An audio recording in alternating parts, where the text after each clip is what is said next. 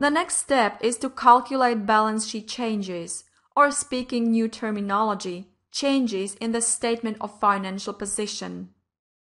So let's do it. As I have already said before, changes in assets have the opposite cash flow effect. So for example, if property, plant and equipment goes up, then cash goes down. Changes in liabilities have the same cash flow effect. If share capital goes up, also cash goes up. Therefore, if you use simple formula, beginning balance less ending balance, or 2008 less 2009 balance, you get correct change for your cash flow statement. You can use the same formula for assets and liabilities. Now you can see why it is so important to care about pluses and minuses. Again, a check. Total of all changes should be 0, without subtotals, of course.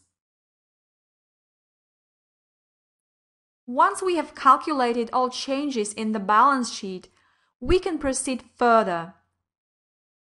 Each change in the balance sheet has some effect on statement of cash flows, and each change must therefore be taken into account somewhere there.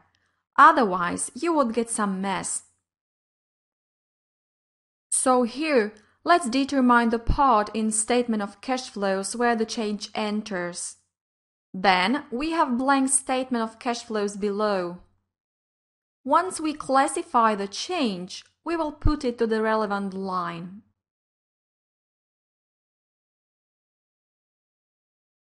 Change in property, plant and equipment. Its investing part as purchases and sales of PPE enter there. As the change in cash flows was negative, it implies that company spent some cash in PPE. Therefore, we put the whole change in the line purchase of property, plant and equipment.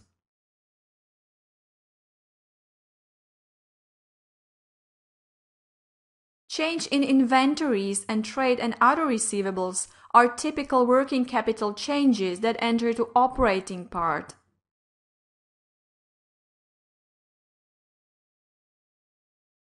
We put these changes here as decrease in trade and other receivables